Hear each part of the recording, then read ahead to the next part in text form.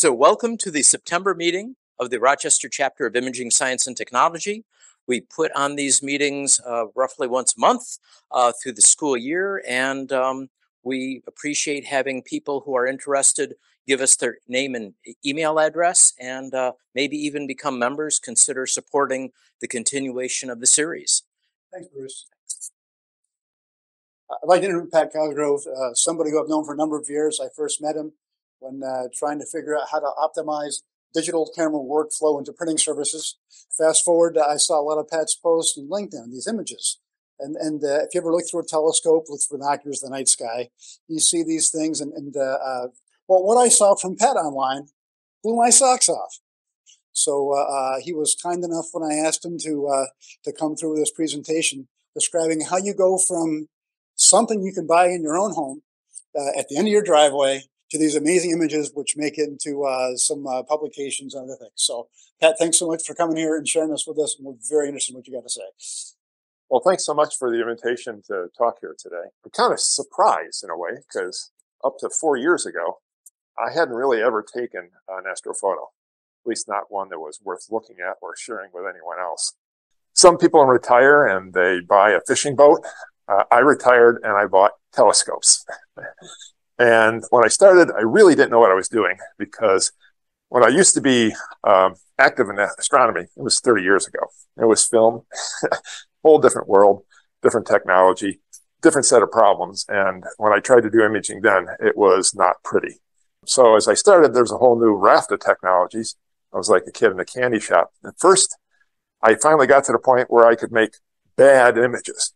That is actually a very good milestone, because it means the equipment's working, data's flowing through it, and you're doing something with the data. Maybe not the right things, but something.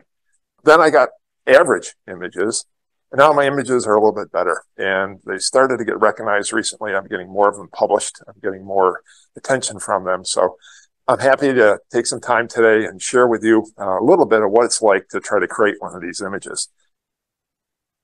All right, so today the title is Capturing the Universe from My Driveway, because that's where all my imaging comes from.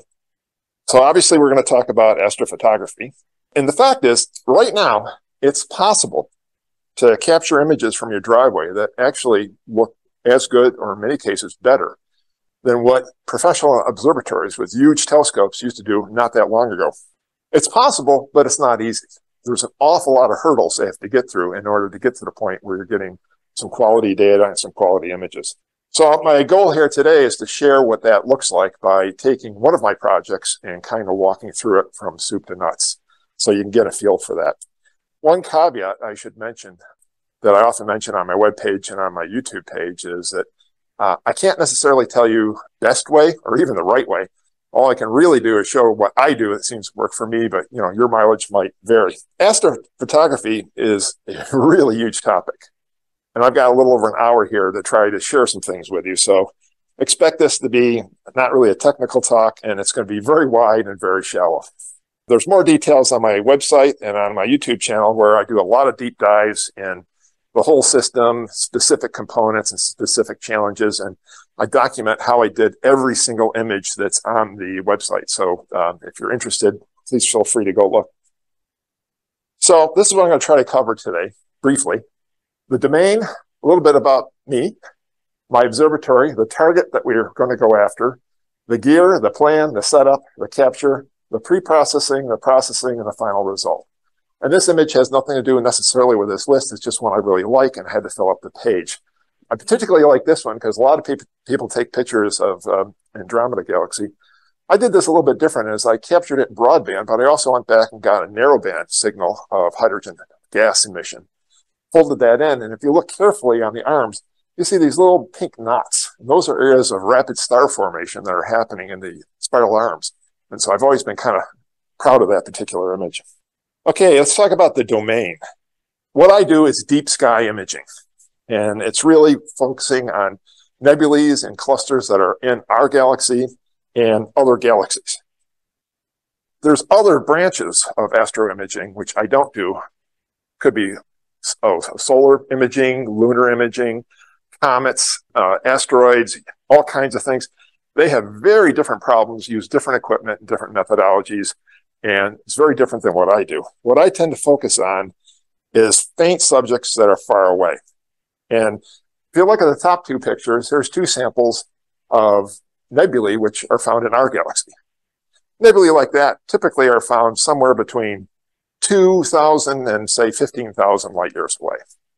On the bottom, there are two galaxies, the Pinwheel Galaxy and the Triangulum Galaxy. Galaxies are much further away. We're talking millions of years, 2 million to 100 million light years away. So we're really looking at ancient photons, photons that left their source many, many years ago. We're looking into the past when we see these images.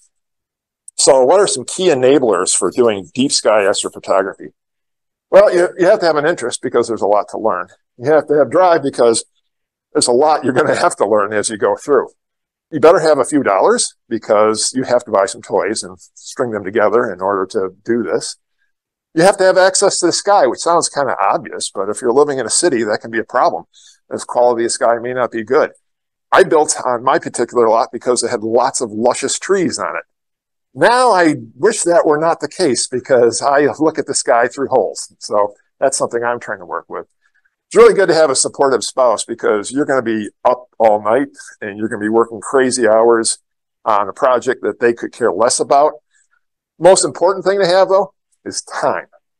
So just walking you through a typical imaging project that I work with, the planning, I can spend over 2 hours just planning what object I'm going to take, how I'm going to go at it, what my exposures will be, when I'm going to have to pick it up, what telescope I should be using with it, a little history on the object, look what other people did when they imaged that scope.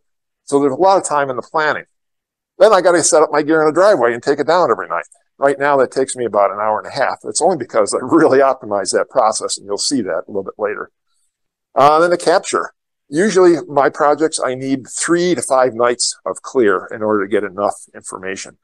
I want more, but the weather gods in Rochester will never provide that to me. A 5-night stream of clear nights is almost unheard of. Processing can take me anywhere from 1 to 3 days, depending on how many images and what kind of imaging I'm doing. Every one of those projects gets fully documented on my website, and that can take me 1 to 3 more days. I think I'm about the only person out there that for every image, I'll give you every step of everything I've done, including every processing stuff annotated. There are people who offer that service as a premium paywall thing. I don't do that. This is my way of giving back. A lot of people help me to learn, and I'm trying to let other people learn. So that takes me, so there's about 11 days for a particular project. So you better have time. When I was working and had kids at home, didn't have that kind of time. So what makes deep sky imaging hard?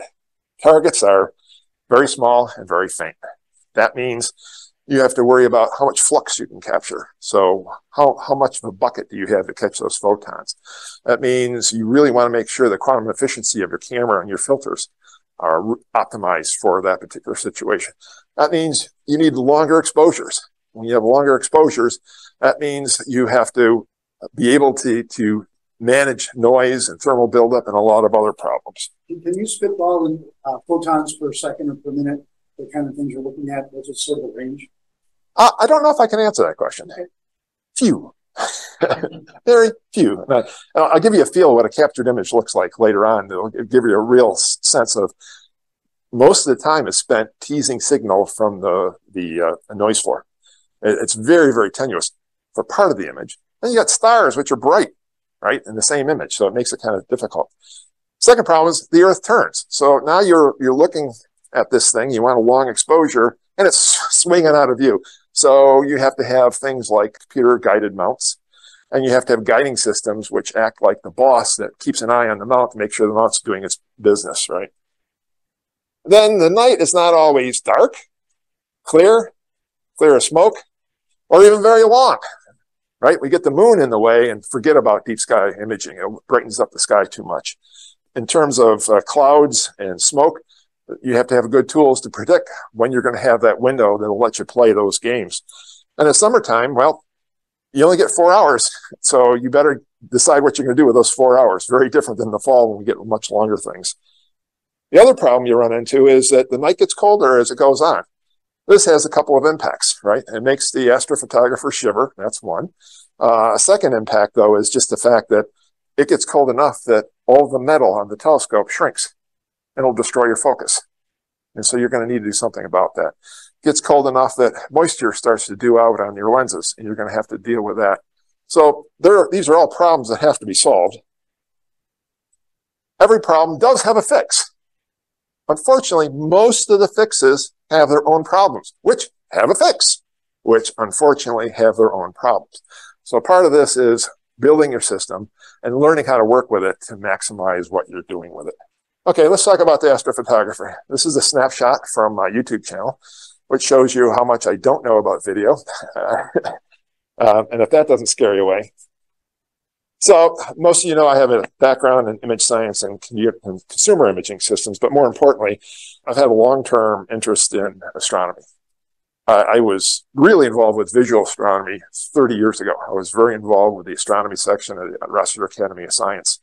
And I was doing an awful lot then. And Frank knows that since he just reminded me he bought one of my first telescopes.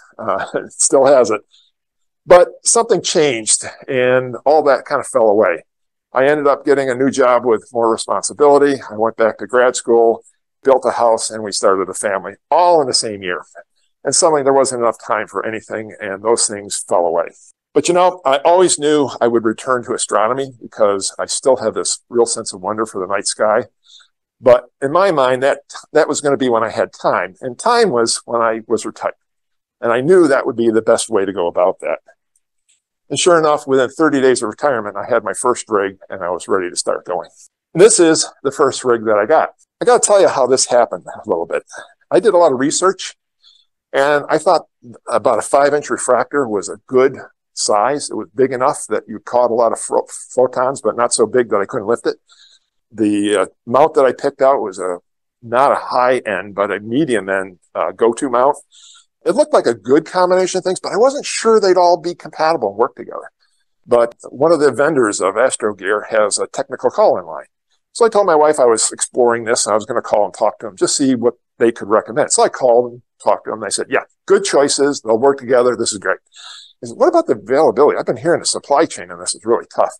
It's hard to get these things. He goes, yes, but the murder. He says, but you know, that scope, I have one right now that just came in. No one's got their name on it if you're interested. And that mount, impossible to get. But we finally are getting a shipment from the manufacturer, and we've got one more coming in than we have back orders for. You know, if you wanted, you could lock those down right now, and you could have it in a couple of weeks. So I took out my credit card, and I gave it to the guy. And so I ended up, as I was saying earlier, I sold a whole bunch of camera lenses to help fill that $5,000 hole in the ground that I created in our finances. But this particular scope, it's about a 5.1, 5.2 inch apochromatic refractor.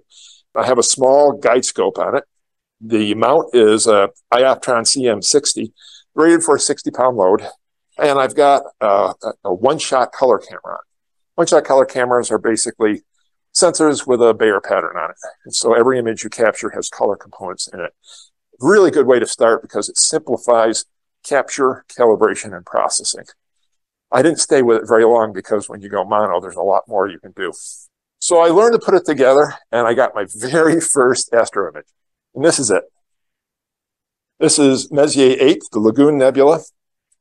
This was the result of 14 one-minute exposures that were stacked together with some free software that I didn't understand how to use. It's not in focus because I didn't quite understand how to get a good focus yet. It wasn't guided because, well, that's a whole subsystem I hadn't even figured out how to turn on yet. No calibration frames, just raw data. And finally, where's my color? It's black and white. This is a one-shot color camera. Now it turns out you got to sort of tell the software that there's a Bayer pattern, there's a specific pattern, and then it will extract the color. But I wasn't smart enough at that point to do that. But you know what? None of it mattered because I was completely hooked by this one image. This one image, I saw more detail in that particular object than I've ever seen with a very large telescope. And so once you're getting images off your system, now you can start working on your technique. And so in the next month, I started capturing more images. This is the topic of today's talk. This is my very first picture of the Dumbbell Nebula. That's pretty close to what you see in a small telescope. Maybe not colorful because your eyes don't have enough sensitivity with your cones. You're seeing it with your rods. And then there's the Crescent Nebula. This is called the Witch's Broom. And then this is the Eagle Nebula. And right in the center right here is the Pillars of Creation, very famous image done by the Hubble Space Telescope. Backgrounds are all clipped. Stars have no color. Every frame in here is a different color because I was using Photoshop, which turns out to be a pretty poor tool for doing this kind of data reduction. Didn't matter. I was getting images first time, and I was seeing things I never saw. Every image got me excited for the next one. Then I shot this about a month in. So this is the Andromeda Galaxy. It's 40 minutes, 2.5 million light years away. I thought that looked cool. I thought it had a lot of impact and drama. It was big. It filled the screen. Sent it to my kids. My oldest son came back and he said, "You took this?" Oh, yes, I did. Kept working on it, and my technique improved. And over time, I started getting images that I was much more excited about. That's the Wizard Nebula. That was taken about a year after the other ones. This one is one of my first images that I processed with starless methods. I shot it as a narrowband and an RGB image, and I used the nebula from the narrowband and the RGB stars, put it together. And so I was doing much more sophisticated processing. This is the Rosette Nebula, kind of zoomed in, seen in narrowband colors. This was the first image I ever had published. This was published in Astronomy magazine, the January 2022 issue. This is called the North American Nebula. So this is North America. This is the Gulf of Mexico. You can sort of see the shape in there if you squint, look at it just right. You can also see over here the Pelican Nebula. Here's the body of the pelican. Here's his neck. There's his head and his eye, and his beak sticking out right there. That was published in Sky and Telescope magazine in October of 2022.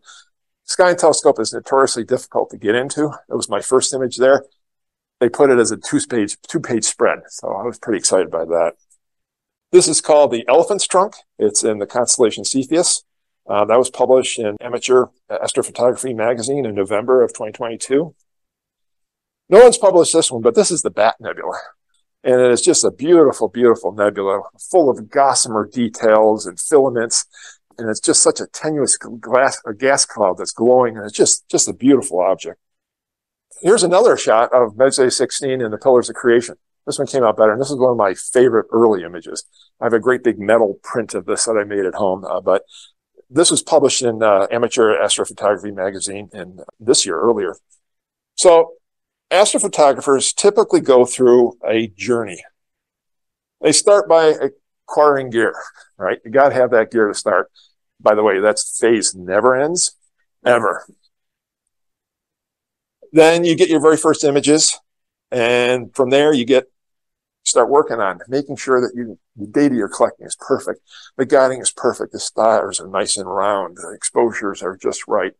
And you can, with some effort, start to plateau on that pretty soon. You can get good quality and consistent quality. Then you start worrying about the image processing. You will never end that learning curve. There's so much to learn. There's so many different situations which need different treatments. But every time you think you've got it mastered, new tools come along and new methods come along, and there's just more to learn. And you get excited because it lets you do things and go places you couldn't have gone before. Then this thing happens I talk about. You develop your inner eye. Every astrophotographer has a look to their images which is unique to them. I have this thing I call Cosgrove's Law that says that if I took one data set and gave it to 10 different astrophotographers, I would come back with 10 excellent images that look completely different from one another, yet would be consistent with the quality and the signature looks that they produce. And it's just something that sort of develops. It's how you look at the data, how you make the decisions to make changes to the data, how you think the data should look, and how you're going to go about bringing that look about. There's a bit of art that's involved in that. And so just talking about that learning journey, I showed you this first version of the Crescent Nebula I shot. This is the one I did this year. And I was particularly proud of that one because I was able to get the oxygen shell that wraps around. And that's very difficult to get. And I was able to get it in a lot of detail, so much so that I was surprised that in the bottom, you can see these convection cells where there's gas voids from expanding gas. And I didn't even know they were there. Okay, so I started with one telescope. I have 3 now. These are my 3 telescopes. These are kind of like adult Legos. They get festooned with gear, and everyone has their own way of mounting and getting them going. But the one all the way over on the right is my small scope. It's a Richfield astrograph. It's 400 millimeter focal length, and it covers about 2.5 by 2 degrees field. So it's a pretty big field size. The guy over here has a focal length of 1085, and it covers about half the field of the other. And the first telescope that I bought is 740 millimeters, and it falls right in the middle there. So this was pretty purposeful because some objects out there are huge. Like I showed you a picture of the Andromeda Galaxy. That's the size of a couple full moons. It's just faint. You need a wide field of view. Others, like a planetary nebula, are very small. You need to get the highest magnification you can get in order to deal with it. So part of my planning is, well, you know, when is this object available? Which scope does it go in? Is that scope already slated to capture an object? And then is there a collision in my scheduling? That's where things get complicated. So there's no eyepiece. Like you would later. No. Some people take the camera off and put an eyepiece on. I don't. It's a sealed system now. Dust doesn't get in. Everything's all the distances are precisely set. I don't want to mess with that unless I have to. So the observatory. This is not my observatory. This is my observatory. It's my driveway, and the first picture there you can see I'm looking north. And as I look north, over the driveway, I see the gap in the trees, a tree line to the east, tree line to the west. An object will come out of the east trees, and I can track it until it crashes into the other tree line, and that is what I can take pictures with. The other picture is facing north. And when you're facing north, you're facing Polaris, right? The pole star, the North Star. You have to, because when you're setting gear up every night, you have to align with that star, or at least use that star as a reference to get the right alignment so your drive is turning in the way that it should be. Except that's not a convenient hole.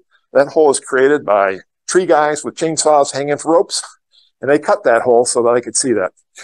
And just a bit of transparency here, that's not an actual image of Polaris, just an incredible simulation. So you got to know what you're dealing with. So there's free software out there that's a planetarium software, and it'll tell you what object is what part of the sky at any night, at any time. I just mapped out my tree line, put it in there, and now I know when something is going to clear my tree line and when it's going to set my tree line. And it used to be about a 3-hour window. Right now it's 4 because I paid tree guys to trim back the trees a little bit on each side. So I got a little bit more time out of it. But I need to have this because I need to know what's coming up when I can shoot it, when I lose it, and then what's coming up afterwards so I can go to the next target. So that's my observatory. Everything's set up in the driveway. They're all facing north because I have to align with the North Star first when it gets dark. There are 3 computers sitting on the various carts. Each one is driving a telescope. These are reconditioned, cheap HP office laptops that are fine for running what I have to run. And then I have 2 fans, one on each table. Anybody want to guess why the fans are there? This is my anti-mosquito defense system. You're going to be standing there typing during mosquito season. You don't want to be there without a fan going. So that was my way of dealing with it. So you can tell this is happening in probably July. So let's talk about our target. Okay, M27 is in the constellation of Vulpecula, the little fox. It's probably the constellation that nobody knows because its figure is 2 stars with a line between them. Not very easy to pick out. But it is sort of sandwiched between Cygnus the Swan and Aquila the Eagle. So that part makes it an interesting part of the sky. But what is it? Let's talk about it. This is my more recent image of M27 using broadband RGB color to image it. And what we're really dealing with here is a planetary nebula. It's also known as NGC 6853. And it's also sometimes called the apple core because the ends look like an apple that's been bit out, right? It's a planetary nebula. It's about 1,200 light years away. It's the first planetary nebula ever discovered, and it was discovered by Charles Messier. You notice its other name is Messier 27. Messier has a list of objects. So you think, wow, this Messier guy went around finding these fascinating things and made a list of them. Well, that's not exactly what happened. He didn't care about these things. He cared about comets. And he'd be scanning the sky looking for a comet, and he'd see this fuzzy thing and say, a comet! And then he would study it night after night, and it never moved relative to the background sky. It's not a comet. False positive. So he created a list of these annoying things that got in the way of his trying to find comets, shared it with all the other comet hunters at the time, Today, it's 110 of the brightest and most interesting objects in the sky. For him, they were obstacles to be avoided. So we also know that this thing's about 10,000 years old. We've had pictures of it now for almost 100 years. It's changed in size. And based on the expansion rate, we know that this thing formed about 10,000 years ago. So what's a planetary nebula? It's really the expanding shells of ionized gas from red giant stars. And stars that are of moderate mass, between 1 and 8 solar masses, will go through a phase where they expand into red giants. And at the very end of their life, they'll expend the outer gas shells. The core of the star becomes a white dwarf and will irradiate with UV radiation that shell, and it begins to glow. And that's what makes it noticeable by us. The sun is likely to go down this path, but probably long after we're gone. It plays an important role in galactic chemical evolution because through nucleosynthesis, hydrogen in the stars converted to heavier elements. This stuff that's thrown out in the gas cloud is a lot of molecular and heavy elements. That forms new planets, new solar systems, new stars. And us, the old Carl Sagan, we are star stuff, that's where the stuff comes from. And they're called planetary nebula because in early telescopes, they could resolve a disk form, which is what a planet looks like, but they quickly realized they weren't real planets. They weren't moving like a planet moves. But they were called planetary nebula, and they are to this day. So my goal in this project was I didn't want to shoot a broadband because I've already done that. I didn't want to do RGB. I was going to do a narrowband image. I wanted to do a really long integration, get as much detail as I can. But I saw a few pictures of like this guy took back in 2010, where there's this gas shell around it that you don't normally see. And I thought that was fascinating. I want to see if I could bring out the detail of that shell. That was the whole, driving force for my particular project here. Okay, let's talk about my gear. And this is not my gear. And we've already shown this a little bit, but let me sort of walk through what we have here. Then I'll talk about each piece in a little bit more detail. We start off with the scope. Everybody knows what a scope looks like, and everybody knows at the back end of a scope, there's a focuser, some rack and pinion thing that allows you to bring the eyepiece to focus, or in this case, the camera to focus. I have a little blue box there, which is a focus motor, so I can automate that. Behind it, there's a blue flange. That blue flange is a camera rotator. It allows me to rotate the camera at any angle I want very precisely and on a command. Behind that is the filter wheel and a mono camera, and we'll talk more about that in a moment. Now, all of that is sitting on top of a computerized go-to mount, and right now it's pointing towards the north. And that axis has to be lined up really carefully with the north, or else you're not going to track accurately. There's a little nub that will be at the end of the axis there. That's a little camera, an independent camera that's looking at the North Star and helps me to get precise positioning of the polar alignment. On top of that, you'll see a complete telescope system with its own camera. Okay, he's the boss. He watches what the other guy's doing, and if he sees it fall down on a job, not tracking the way it should, he sends control signals, override, and gets things back on track before the camera ever notices. So this is my astrophysics telescope. It was built in 2003. Very difficult to get telescope. Astrophysics used to be that you couldn't even get on a waiting list. You would go in and you put your name in. They would put it in a lottery. Once a year, they draw a certain number of names out of the lottery. Those guys got on a waiting list, and you could wait 3 to 5 years for your telescope to be built. If you have time afterwards, ask me how I came across this telescope. It's a story in itself, but my talk is already long, so I'm not going to go there now. But it has beautiful optics, and with the longest focal length, I have best image scale for dealing with what we want to deal with on this project. It's not a particularly fast scope. It's a f8 3.5. So obviously, the whole point here is for the scope to be a light bucket. Now, if M27 is in our skies, it's bathing every inch of the Earth with photons that it's sending in our direction. And if we're looking at it with our eyes, the exit pupil of your eye is 5 to 7 millimeters, you're not really going to see much, right? But with a 130 millimeter scope, that's a gain of about 345. We're changing the flux that we're able to capture and focus onto the sensor. It also provides some magnification. So it's about 22x over a standard 50 millimeter lens, for example. And here's our focus motor. It's a really high torque motor, very precise in how it moves. And it also holds its position once moved there really rigidly. Once it locks into a position, it's not moving. That's a property you really want. When this is used in conjunction with a camera and some control software, it gives you a form of autofocus, which is really critical if you want sharp images over the length of an entire night. And basically what the control software does is, if it says it wants to do an autofocus run, it backs off the focus a certain number of steps, takes a picture, looks at the picture, finds all the stars, and creates a metric of the star size. And then it moves it a little bit further down and takes another picture. And then it creates this plot. And obviously, it's showing how you're approaching focus because the star size is getting smaller and smaller. And then all of a sudden, it gets bigger again so when you go past it. It puts a curve through it and can very precisely figure out what the right focus point is. It does this when you start the system. It does this when you change filters, because filters can have different refraction indexes. Changes when the temperature changes more than a degree. Could be a different amount, but I have it down for 1 degree. And for me, every 30 minutes, whether you need it or not, do another focus run. How long does that process take? On RGB with broadband filters, it can take 20 seconds. With narrowband filters, since they have very tight cuts and not as much light comes through, they need longer exposures. So it takes maybe 3 or 4 times that.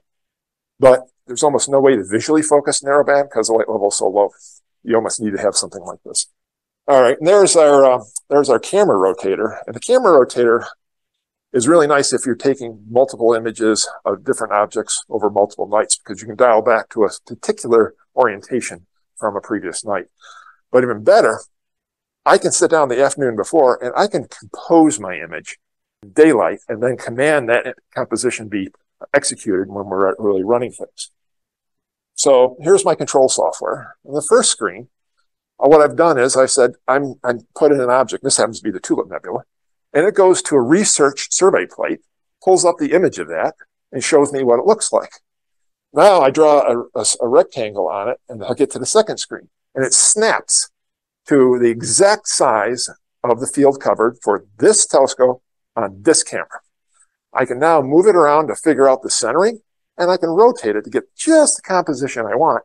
It will take that, it'll pull it in, and it'll be part of the command sequence to control the exposures when we're ready to start. So now we get to the camera. Well, I'm using mono cameras now because there's enormous flexibility in what you can do, and there's also some advantages to not having a Bayer pattern on the sensors itself. But that means you also need a filter wheel, and a filter wheel has 7 filters on it, and I can command it to take any filter I want when I want. This particular camera is the next generation technology, and there's huge differences just in one generation. The previous generation camera had a quantum efficiency peak of about 60%. And I'm going to show you a plot of that in a second. This one comes in at 91%. So it's a very efficient camera. I have 2 of them, and I have another one. Someday I'll swap that out as well, but I'm not quite there yet. So when people are doing this kind of photography, they have a choice. Some people use a regular digital still camera. Some people even take a digital still camera and modify the sensors to take off infrared and UV filters that are in front of it. Or you can get a dedicated astro camera, and they can be one-shot cameras, which have a Bayer pattern, or a mono camera. You also have another choice in that they come in cooled versions and non-cooled versions. When you're doing planetary photography, where the light is relatively bright by comparison, you don't have exposures long enough where you need cooling. But for deep sky, you need cooling, and that's an important attribute. So I ended up with mono cameras, cooled, obviously, and with a filter wheel. There's the filter wheel. Taking the cover off, those are the filters, and there's 7 filters. The first 4 are broadband filters, LRGB. So it lets me do traditional capture of broadband RGB color. And then I have 3 narrowband, and we'll take a look at what narrowband really means. The first plot, you can see the broadband. This is pretty typical 100 nanometer wide swatches going through the red, green, and blue. The luminance one is one that spans the entire space.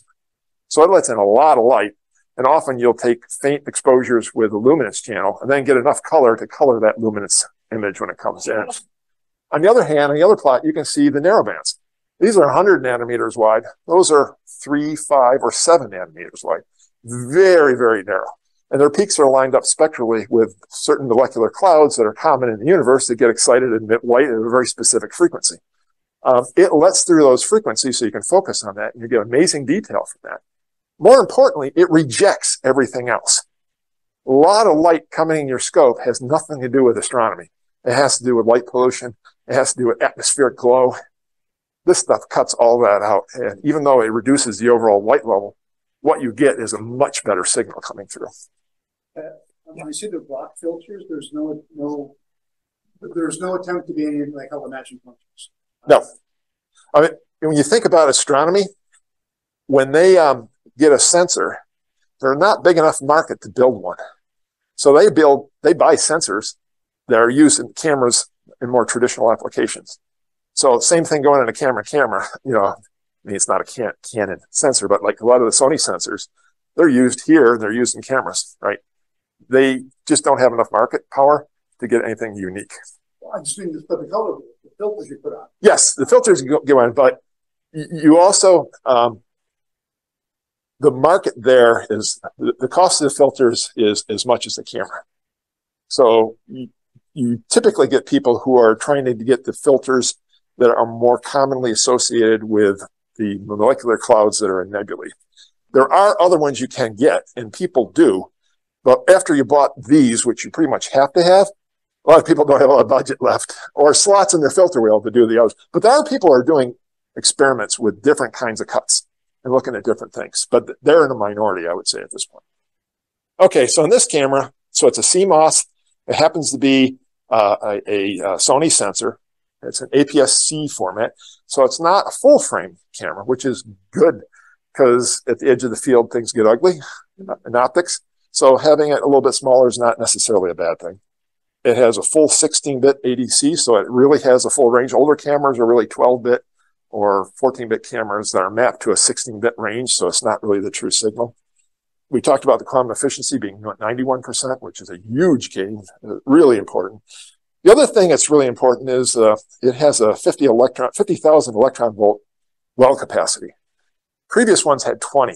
So you're taking exposure, you have stars. The stars will fill up the wells and they'll saturate really quickly.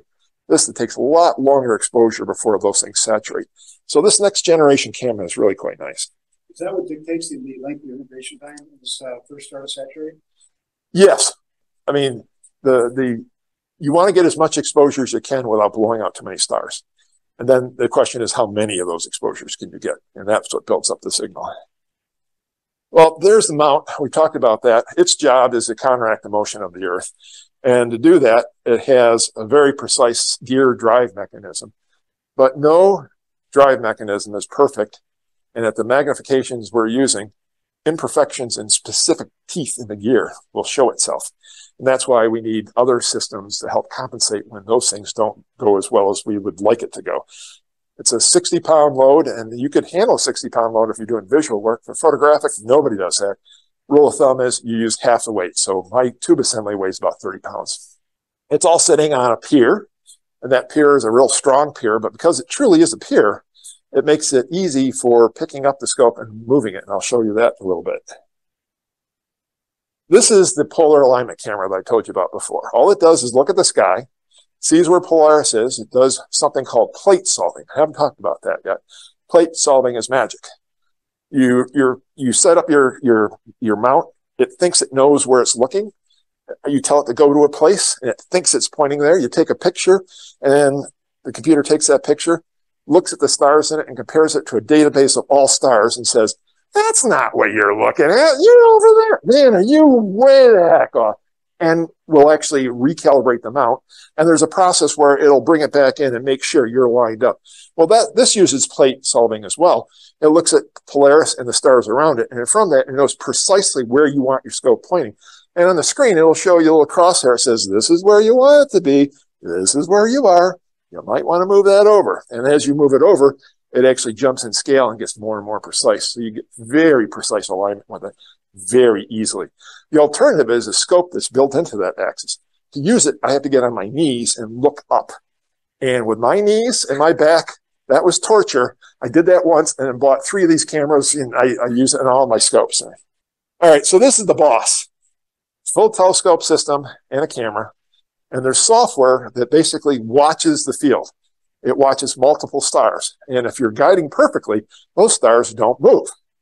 If they start to drift, or if there's some jitter because of a bad gear, it will recognize that, send control to the drive to offset that, and move things back to center before the camera can register. And it's very fast and it's very, very smart. And that really is what delivers the high quality. And it makes up for some errors in alignment, some errors in drives. It's a very critical subsystem. So we have a thermal resist strip around the elements. And on my telescope, I have an environmental module. It does real-time RH and temperature, calculates the dew point. As it becomes closer, it starts heating up just enough heat around the lens to keep the dew off, but not put too much heat on the lens because that's not good for imaging. So it's a very precisely controlled system. And finally, computers run everything. And the computers, like I said, I bought these for, I don't know, $200 a pop, condition computers, put the same software on both. They run everything. And then I use AnyDesk so I can see their screens inside my house. So I don't have to be out with mosquitoes or the cold, unless there's something I have to do out there, which there are things I have to do. But for the most part, I can stay inside where it's warm and mosquito-free. And then finally, I use Dropbox. And every time I have a new subframe come in, it goes to the cloud. I'm in my house. I can pull it in and start analyzing. Is this data looking good? Is there anything going wrong?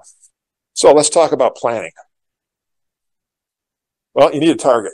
Astrophotographers are always looking at other people's pictures and finding cool things they want to shoot. So I have a long list of targets. They're only available certain times of the year, so I plan on using those. And you need dark skies, and that means you need to avoid the moon. So you can't just go out and do this any night. You have to look at what the phases of the moon are, and you really want to shoot for the new moon and a few days on either side. That's the only time you can go out. And then you got to worry about the length of the night. I only get about 3 hours exposure between my trees. Doesn't much matter in the summer when there's only 4 hours of darkness, right? But in the fall, where you had 10 or 11, I need more targets because I have time to do more targets. I have to worry about clear skies, clouds, and wind. I'm exposed out in the driveway. If it's windy night, the telescope acts like a sail, and that's not good for things. Astrophotographers have a whole bunch of apps they use that predict the weather. The one app I'm showing here right now actually goes off and looks at all of the competing government weather models, reassesses them for your location every hour, and gives you a map of visibility, clarity, cloud content, everything. And so you can look at your odds for a particular night and know if this is going to be worth setting up all that gear. For me, I better have a clear night all night long. I'm not setting up this gear and worrying about it getting rained on, and I don't want to have to run out at 2 in the morning and bring it in quickly because it shut down. And then this year, we've had unprecedented levels of forest fires. All of Canada seems to be ablaze. We've seen smoke and smelled some smoke at the street level. Imagine how that feels when you're trying to look for clear skies. So this is actually showing some smoke plumes coming in from the Quebec wildfire. And we are actually between two big cloud systems. We would have had clear nights here. The smoke came in and filled that trough, nice and neat. And all of a sudden, we don't have that. But one app that does all the weather prediction now has a new mode, which is smoke tracking. And it uses satellite images to predict where smoke is going to be any given night. So that's a new element of the weather. Geez, it's got to be new moon, good weather around here, and no smoke. Then maybe you can do something. There have been many days this year where we could do something. We got to figure out the rise and set times for the object. We already talked about that. And then this is the software that controls everything. This is called Sequence Generator Pro. It is the big kahuna. In one part of it, it connects to all of the gear and controls all of the gear and takes all the data from all of the gear and then uses it. But in the core, it has an event planner. And these events, I can have light events, flat calibration events, and dark calibration events. I can choose what filter, what exposure time, how I want the sensor set up, and how many repeats I want to do. And it's going to start up and run all those sequences. Between the sequences, it'll move filters, it'll do focus runs. Between exposures, it'll do something called dithering, right? I just talked about how I don't want the tracking of the sky to change. I want the stars to be fixed position. But that's not entirely true. When I'm not taking an exposure, I'll jostle it a teeny bit. So when I start the next exposure, it's going to be sitting on the sensor slightly differently on slightly different pixel edges, so that when I combine them, I'll actually get some synthetic resolution. So it handles dithering. If a cloud comes in, the tracking software doesn't see its stars anymore. It shuts down. This thing's smart enough to say, okay, I know what to do. Wait 15 minutes, come back and check it out again. Doesn't work, come back another 10 minutes. Do that for 2 hours. I can go to sleep. And it's going to try to recover. If the clouds move back out again, it'll recover and keep going. So it's a very smart piece of software. Okay, the setup. I got a setup for 3 scopes. There's a daylight setup, which is the physical setup. And I talked about in the past, that was bringing out the pier, bringing out the mount, bringing out the weights, bringing out the scope, doing that for multiple scopes, and then taking them all back down again. I found a better way to do that. And at twilight, that's when I go out and I start getting all the software running and connected and ready to go. Then at dark, I can actually do important things just before imaging. I can do the polar alignment because I can see the stars now, right? I can test the cameras, I can cool the cameras, and I can run plate solver to make sure everything's calibrated in terms of what the pointing is. But the smarter way to do it is keep your scope completely assembled and balanced and set up, store it in your garage, and then have something that grabs the scope, lifts it up. You wheel it out in the driveway, you drop it on magical spots on the driveway. And then when you go to put it back, you pick it up and put it back. Imagine the time savings that is. And it cuts down on the astrophotography aerobics of running back and forth with all the equipment. This was designed by Rick Ulbrich. Some of you may know Rick. And I built it. He figured out what my build capability was and designed something I could build with the tools that I had. All right, I'm going to show a video. I realized after I set up one night, I have a security camera. It's triggered by motion. I bet you it took a picture of me when I was setting up. So I pulled it out to...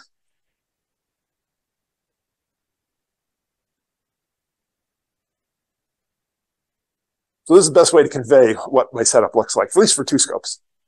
The third scope is a light scope I can just pick up and drop. It's not a big deal.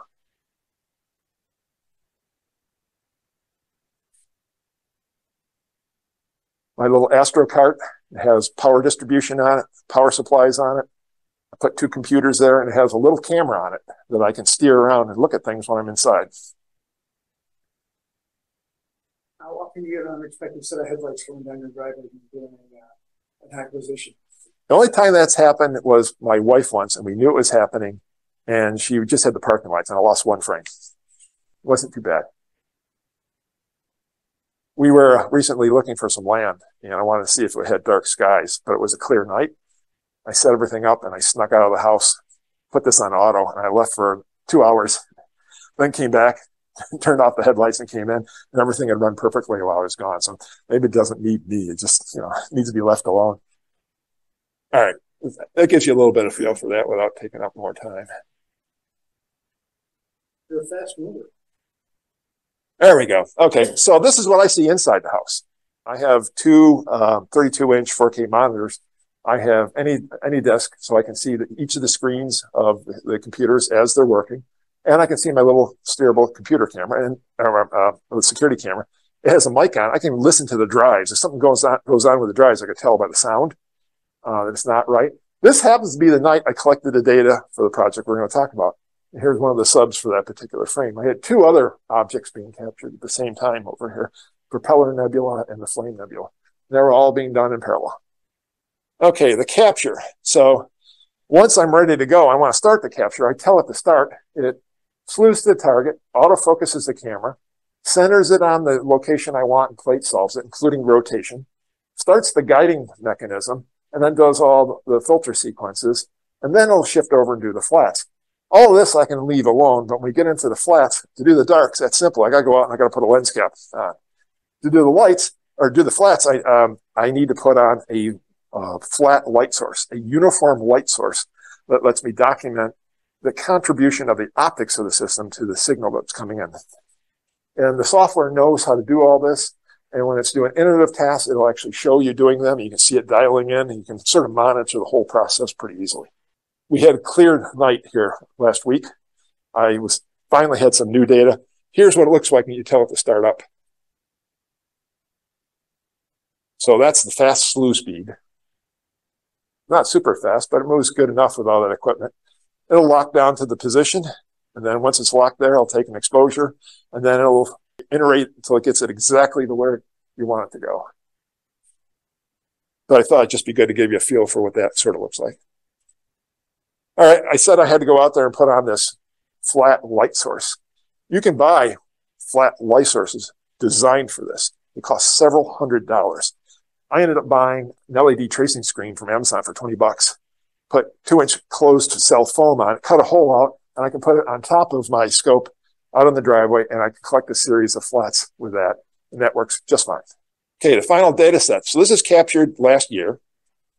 I ended up with exposure times about 5 minutes each, and I ended up with 39, 38, and 46 subframes, respectively, for a total of about 10 hours of exposure time. And of course, all the calibration that I needed. I had dark frames that were 300 seconds because that was the duration of my subframe. And then I had a bunch of smaller or shorter dark frames to go along with the exposures used for the flat calibration, so I can calibrate that. Total 378 files for the whole project. What I see, you took multiple flats throughout the night. What is the thing which causes a flat to change? So I don't take them throughout the night. I take them for any orientation and every night. Obviously, the cosine fourth fall off, the optics isn't going to change, but dust is in the system, and dust is out of focus and has an impact. Since I'm moving the scope every night, some of that dust might jostle. Also, I'm rotating the camera, so I need to document where the dust is relative to camera position, so that for each object, each night, I do a flat exposure. Put the lens cap on, it really doesn't matter. There's no signal, right? I don't have to worry about that. But that's how I get really good calibration for the optical components, especially dust. If it was so sealed and there was no dust in it, maybe I could get by with not doing it every night. This just guarantees that if there's any shift in dust, I've got things covered. One of the things I do once I have all this stuff is I look at them in a kind of a blink sequence. And as this is blinking through, you can see it's shifting position for that dithering. You might see some variation on the background as thin clouds come through. Take a look at this one. That's the oxygen signal. This is pretty clean data, not a lot going on here. You and I live in very nearby neighborhoods, and planes are constantly flying over my... You're about to see one. Oh, very good. I'm not good. Here we're getting a little bit more clouds coming in. Oh. There's a plane that went right across. You'll get satellites, you'll get asteroids, you get planes.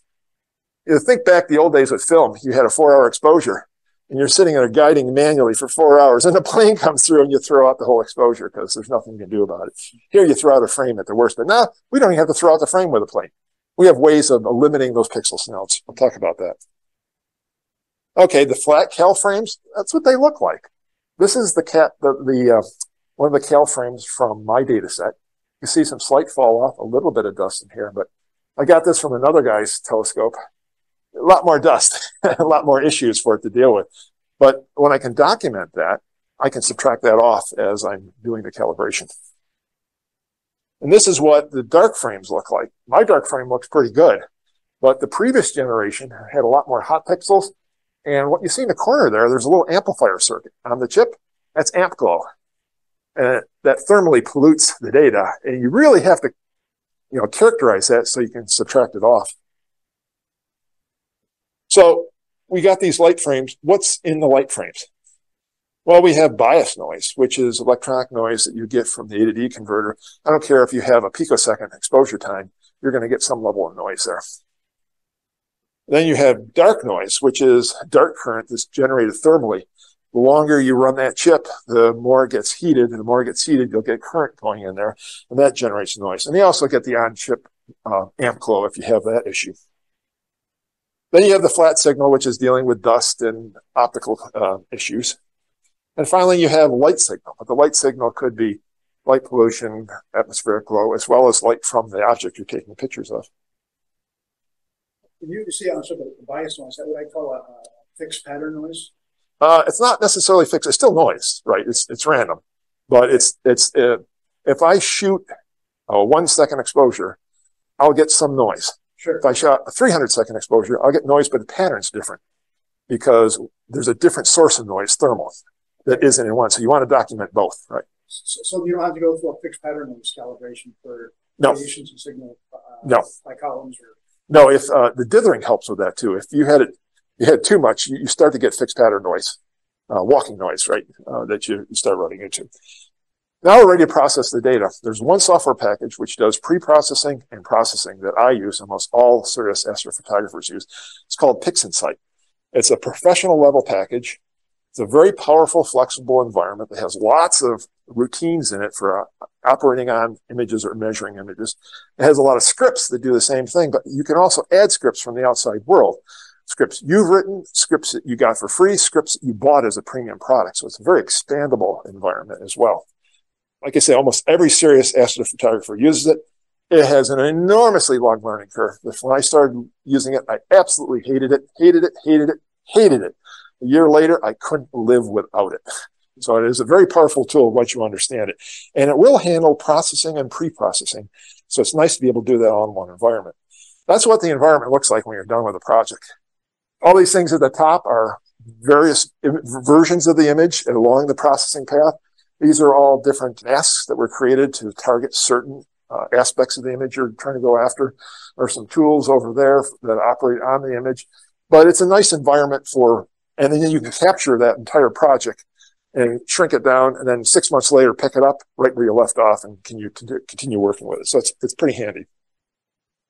Now we're going to do the pre-processing. We're going to have 300, almost 400 files. How do we boil them down to something useful? And we do that with a pre-processing step. This is my computer I built for that. It's a 12-core computer with lots of fast memory and lots of fast SSD drives so that I can process the data quickly. It can still take up to 10 hours to crunch all this data.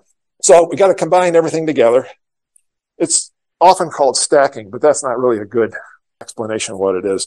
It handles issues with the chip itself. It does cosmetic correction. It does calibration and normalizations.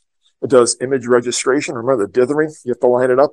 There's sometimes the scope gets to a point where it can't go any further and track across the sky. It has to flip the weights in this telescope end over end. And when it does that, everything turns upside down because you flip the scope. Well, all of a sudden your images are rotated. Registration has to handle all that. And finally, there's integration, which is not only putting it all together, but also rejecting pixels that have no business going into the final answer. The stacking process, obviously, is a smart one, right? You get signal which isn't changing frame to frame. It gets reinforced. Noise, by its nature, changes, and it gets averaged out. And basically, the signal and noise improves based on the square root of the number of subframes. So we have about 40 subframes. So we have about 6.5 times better signal and noise than we would have with a single subframe. If we wanted to go double that to 12, I'd have to go up to 144 subs to get in that neighborhood. So we have this stack, and we want to create that final image. Here's the difference between the two. I zoomed in. You can see noise. You can see stuck pixels. But in the second image, the signal is the stars are a little bit more bold. The noise has dropped out. The stuck pixels are gone. The signal areas are reinforced and more visible, right? So that's what you're really trying to do with the pre-processing. So how does this work? And the way it basically works is, let's start with, we got these dark frames at 300 seconds. And that consists of bias noise and dark noise. We have a bunch of them. We're going to create a stacked version of that. So we have one master dark frame that we're going to be using for calibration. We also got darks from the flat frames because they're shorter exposures. And we have the same kind of information, but for a shorter exposure. Now we have our flat frames, which have all this noise and the flat data. We can subtract off the master for that. That leaves me with calibrated flats, which we can then integrate and create a master flat. Now we come down to what we really want to deal with, which is our light image, right? So with our light image, we have this complete stack. We'll take this guy off to knock off the noise levels. We'll take this guy off to take care of the flat. Now we have calibrated lights that we just need to package together. So to think about this another way, if you took one pixel and you realize that one pixel you had 30 samples for, you can do statistics on that. Average is a very good thing to do to figure out what the signal is. But you also, if you have plane going overhead, you have one pixel that's very different than all the other pixels. You can use statistical methods to clip that noise out so it never gets into the image. There's a tool that does all this inside PixInsight, allows you to load all the white frames, all the flats, all of the darks, and it takes care of everything. It creates a very long list of computations that it goes through to do all that, and that's why it takes like forever. Now we can go on to the processing. And in the processing, this is my workstation in my home office. I have 2 4K monitors that are calibrated, and that's the same computer I use for stacking I'm going to be using for everything else. That's your master image. You get all done. Ta-da! You can see a couple of bright stars, and that's about it. Why? Well, here is a histogram tool. You see the histogram. Oh, no, you don't. That's because the histogram is stacked all the way up down here, and there are some things going all the way through, and you can see that by looking at the statistics. 26 megapixels. You can see that the maximum is 0.99. I should mention the 16-bit values are normalized from between 0 and 1. 0.99. The minimum, though, is 0.000504, and the average is way down to 0.00186. So you've got data there, but it's not data like you would see from any normal image that you're used to dealing with. And in order to see that better, I have to zoom in on this axis a little bit. Oh, there's the pixels.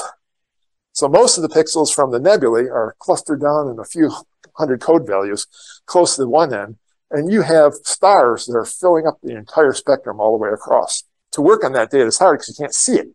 So we put in a screen transfer function, which lets you visualize it without changing the actual values of the image.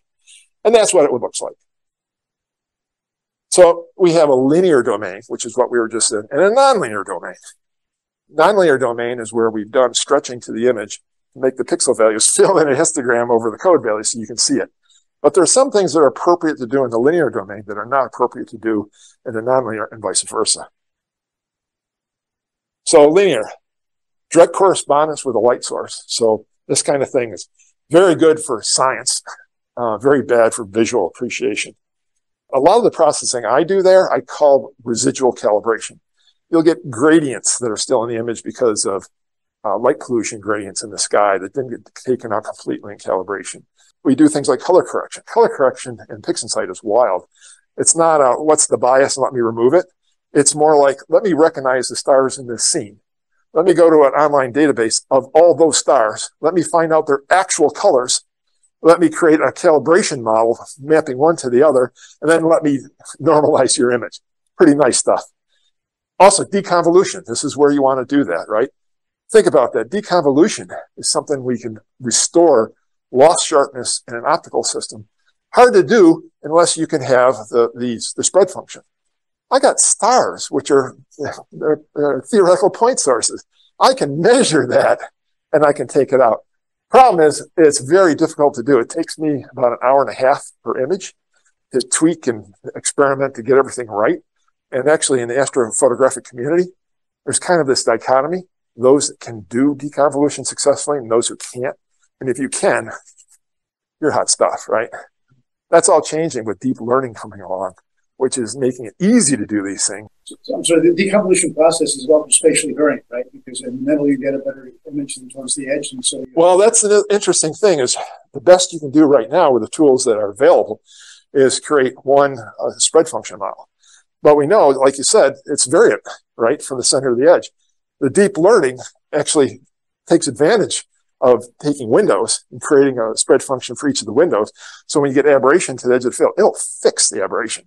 It's amazing. We'll talk about that in a little bit. Nonlinear is where you stretch it for visualization. This is all about making a pretty picture at this point. It's not science anymore.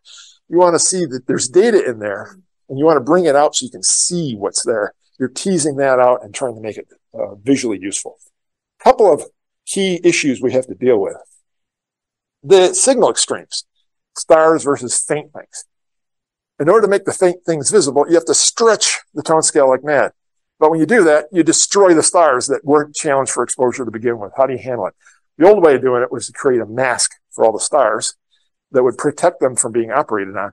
And creating robust maps for stars was an art form that few people got right, including myself. But now with deep learning, there are tools that do this very effectively. And this is a picture of my Lion Nebula. And I ran one of those tools on it, and I get a star completely devoid of stars, and the other just the stars. Now I can do 2 processing paths. Very different for what I want to do here from what I want to do there. And then I can put them back together. Sometimes I get fancy. Those are narrowband stars. Sometimes I'll shoot an RGB image, and I'll get real stars with the right colors, and then I'll paste them on, and it makes it look even more natural. So you can play a lot of games. One guy out there is shaking up the entire image processing area. Russ Croman has a company called RC Astro. He personally got into deep learning. And the first thing he did is he trained a tool to take stars out. And it was a deep learning network, and it worked. And he was inspired by people who did this or tried to do it, put it in the public domain. I tried these tools, and they would leave behind blemishes where the stars were, making them not very useful. He improved upon it, and he created something which is state-of-the-art now. It takes the stars out so well, it leaves no blemishes. When I had that tool, I started to get involved in using it. But he went ahead and he created tools for the other big issues, noise reduction and deconvolution. And that is really making a big impact on what's happening out there. The deconvolution, his controls are intuitive, and they just talk about aggressiveness. And in a few minutes, you have amazing restoration of signal. And it's variant from center to edge, so it's adaptive. Beautiful, beautiful tool. Noise reduction. PixInsight has about 9 different methods for doing noise reduction, depending on where you are in the processing, what kind of image you're dealing with. And it's a PhD program to figure out how to use all those tools. This is one simple tool with an aggressiveness knob, and it does a beautiful job. It just takes hours out of my processing sometimes. And the star removal we already talked about. So this is my preferred workflow when I'm processing an image. I have these master images. I make a color image. At this point, I run the blur exterminator, which is a deconvolution tool. It likes to work on color. So it looks at the 3 layers, and it doesn't screw up one layer compared to the others and cause rings on your stars, for example. And once that's been done, I now go starless and for my color image. But I also extract the stars from this, and that's my other processing path. I also, taking this image, I'll create a synthetic luminance image by combining the images together in a way that maximizes their signal annoy. Why do that? I'll process these for detail and sharpness. I process these for color and low noise.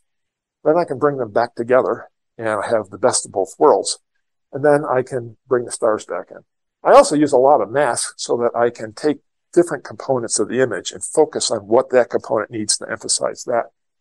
This is what I like to do. I couldn't do that for this image.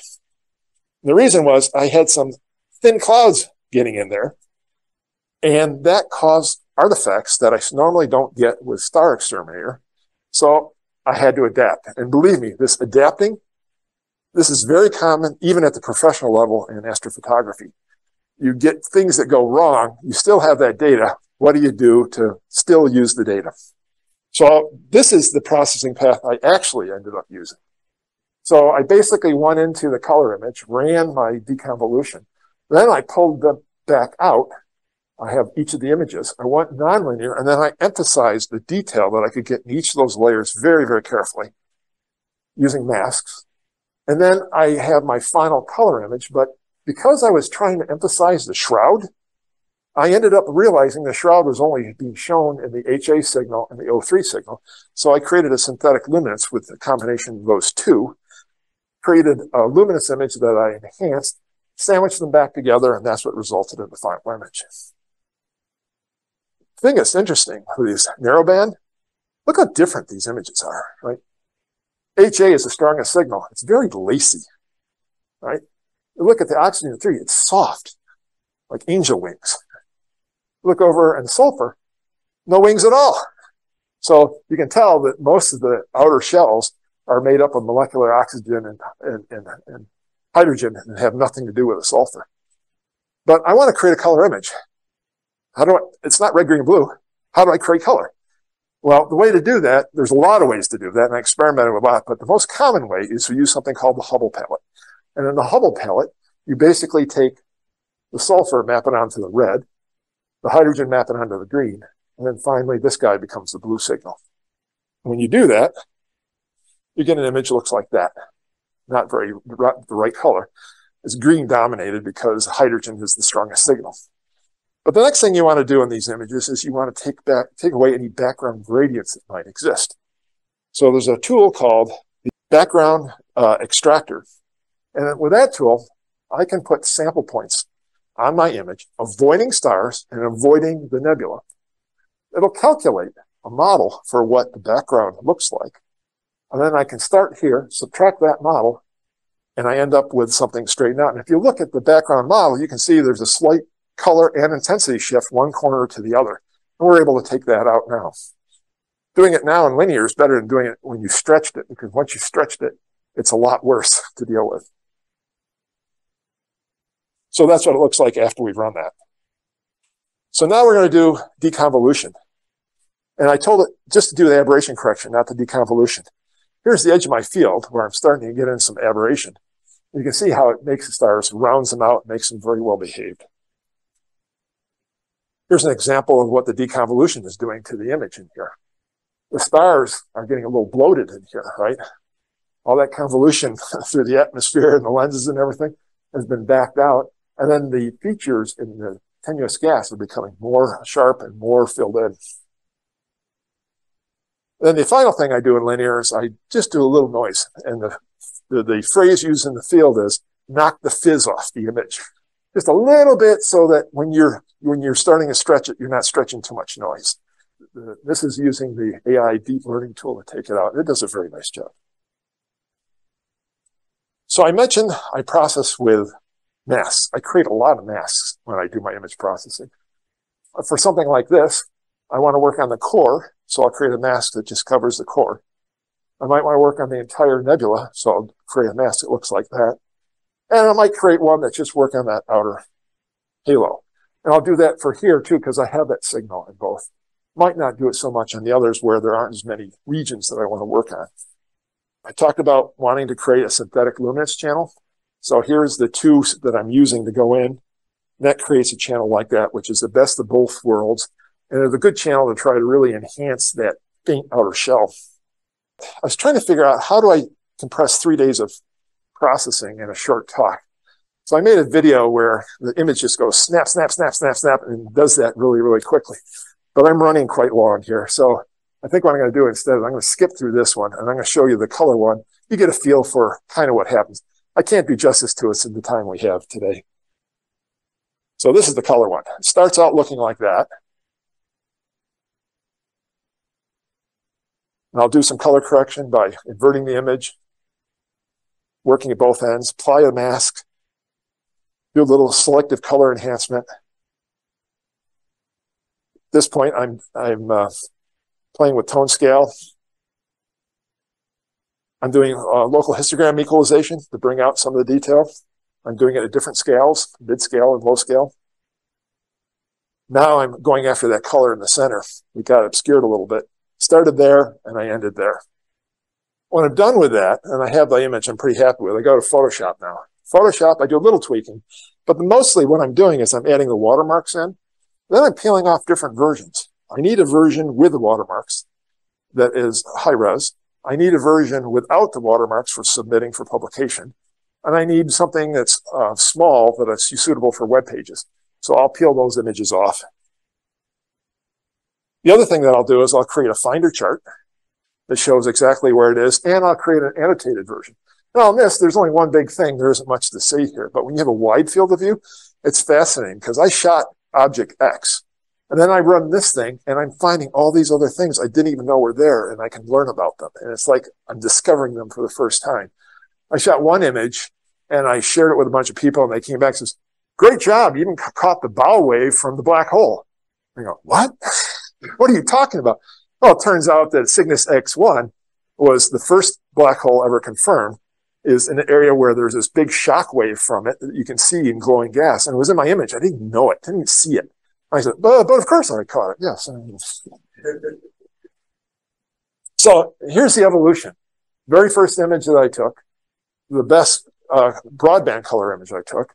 I took this one 2 years ago, and then I redid the data this time.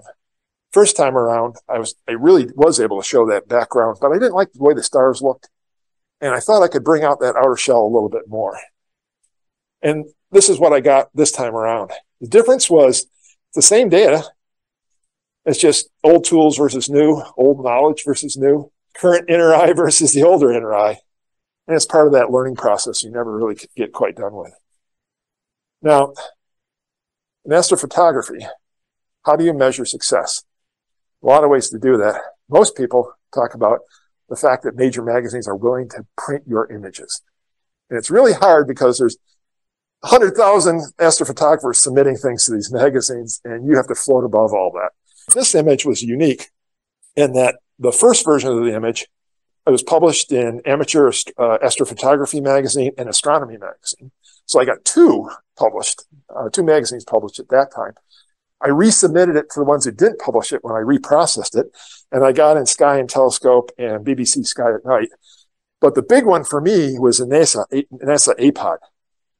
NASA APOD is Astronomy Picture of the Day. They pick out an image to highlight and have a professional astronomer analyze it. And you're competing against satellite images, professional observatory images, and a few morons out in their driveway all night. I'd never gotten anything in until I got this image. And so this was chosen as APOD for May 30th of this year. So that was a very proud moment for me because I had other things printed, but nothing ever touched APOD. And that's a big deal in this community. I want to share with you a new image no one's seen yet. This is SH2-112. It's a diffuse emission nebula in Cygnus. I've imaged a lot of things in the constellation Cygnus because the Milky Way goes right through the middle of it. Never heard of this, never seen it. When I researched it, I could find almost no information for it.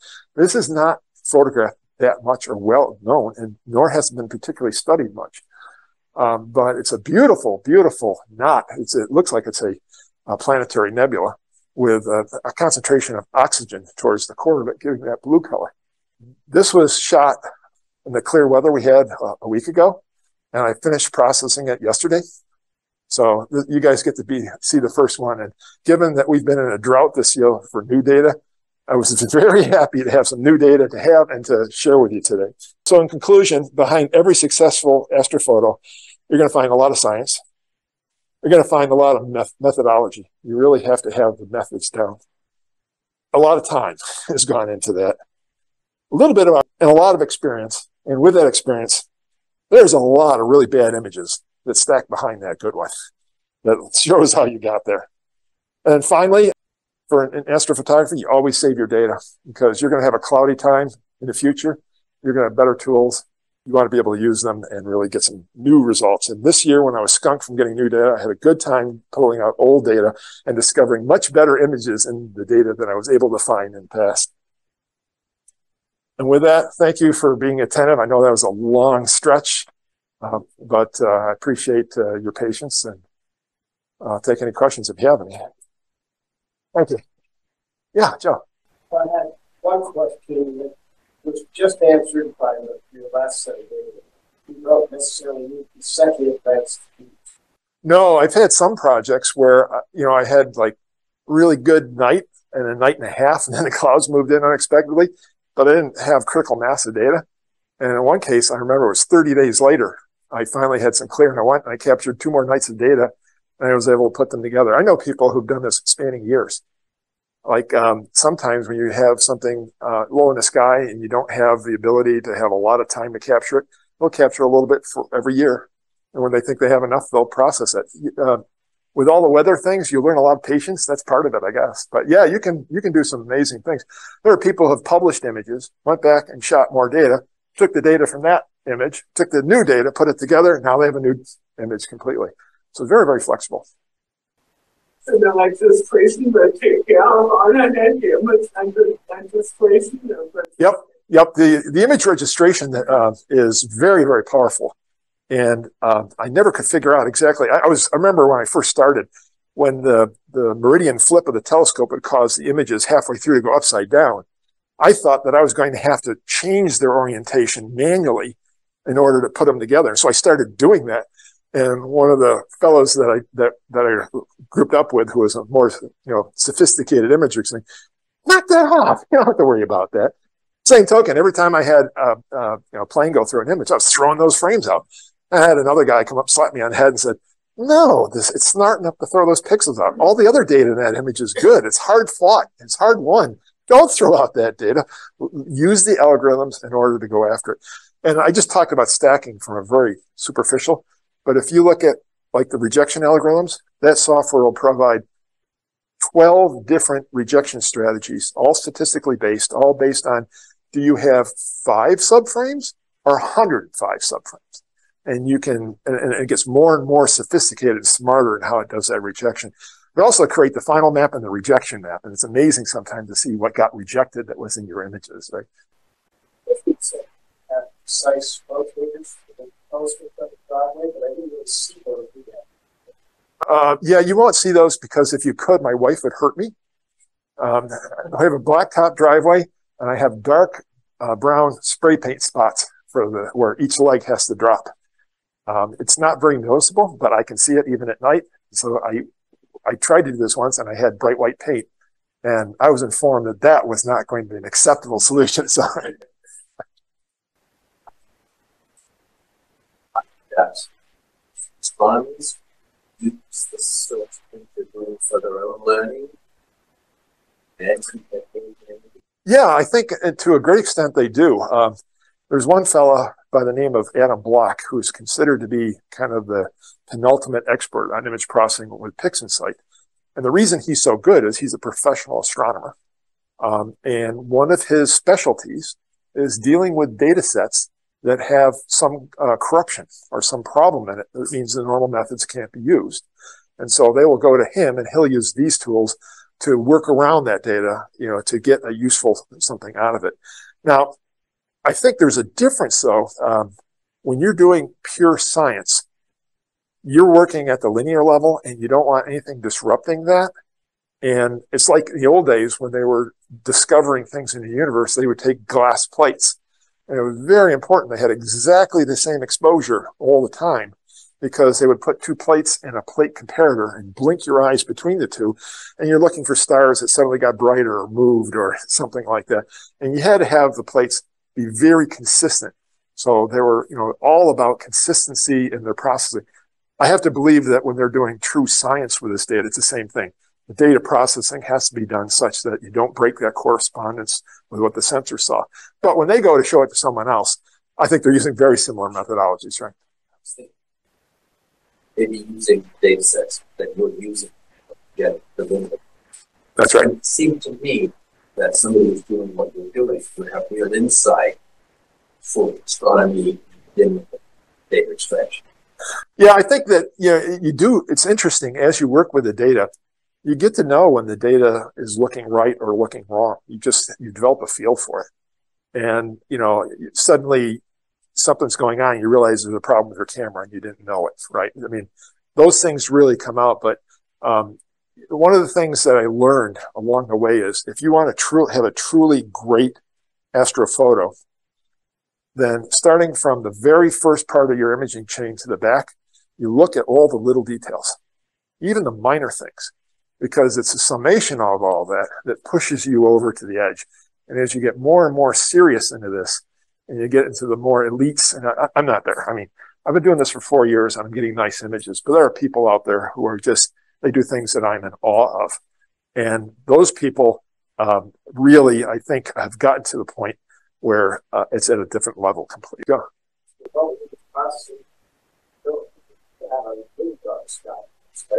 Well, you're still talking signal to noise. I mean, for example, when I'm going after a galaxy, I have a dark sky, I have a black background, and I have a very diffuse portion of the galaxy. Moon comes out, the background sky comes up, and I lose that. Now, where you're right is when I'm doing nebula imaging and I'm using the narrowband filters. Narrowband filters can throw out a lot of light pollution. A hydrogen alpha filter is really good at illuminating moonshine, right? Moonlight. But the oxygen 3 filter can't. So sometimes you get strategic when you have good weather. The moon's starting to get in the way. I'll do hydrogen alpha that night. When the moon's not there yet, that's when I'm going to do my oxygen 3. Right?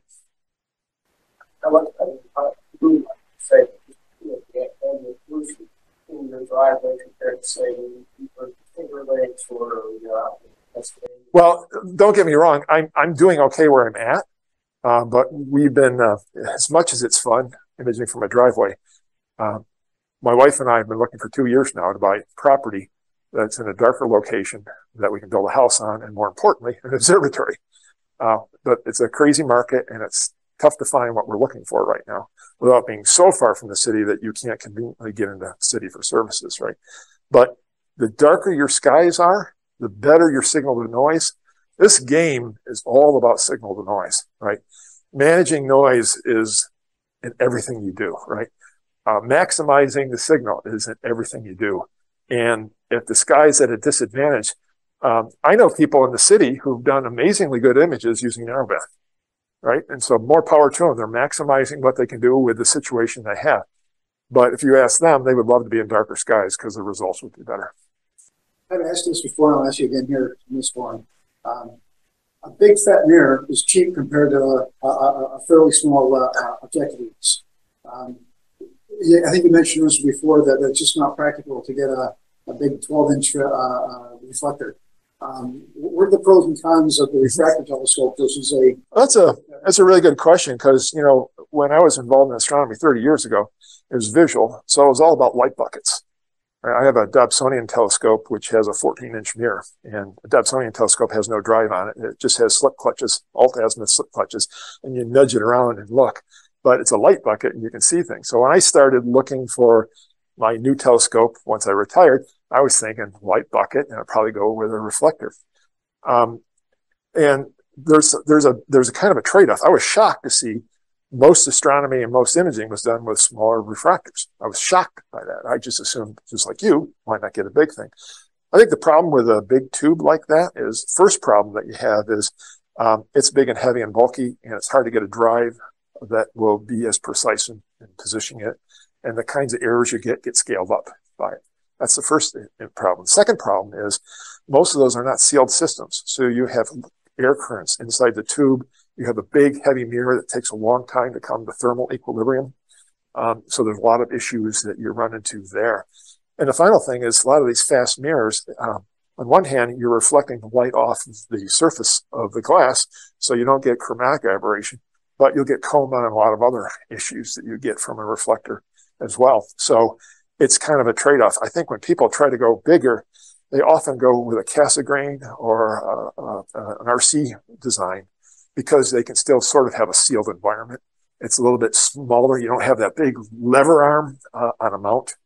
And that goes, you look at observatories, they started building refractors until they got to 44-inch refractors. The largest refractor in the world is 44 inches in Yerkes Observatory in Wisconsin. What they discovered there is you have to support that lens by its edge, and the weight of the glass causes it to deform. And then you had to have these really long tubes that don't deflect, but they do deflect. So they had to create them so they deflected equally to keep the optical alignment, right? They quickly realized if you can go to a bigger telescope, it's better to go with a mirror. And you get better quality when you're doing a mirror, doing spectroscopy, things like that. You really like to have a mirror, but they can afford these super big, heavy mounts to handle them, which is really not within the grasp of most amateurs. For me, I like the refractor because it's a sealed system, and I can lift it. It's not something that's going to break my back. My knees are bad. My back is bad. Carrying heavy things is not something I enjoy. So this is about at the limit of what I want, and it works quite well. And in fact, if I was to do this all over again, I would have started with a much smaller telescope with a wider field, because all the alignment issues and the guiding issues and the errors you get are much smaller, and they don't contribute to your result as much. It's a much more forgiving system to learn on. But I decided I needed this bigger one, and so I had to learn some things the hard way. But when people ask me now, what should I start with? I tell them to start with an 80-millimeter diameter telescope. You can do wonderful imaging with that, and alignment issues and all these other issues aren't as critical, and it's a forgiving environment to start with. Okay, thank you very much. Very good. Thanks, Pat. Person gift, a certificate of appreciation. Oh, thank you so much. Showing up and giving us your time, and thank you so much. I appreciate that. I really do. That's great. Thank you.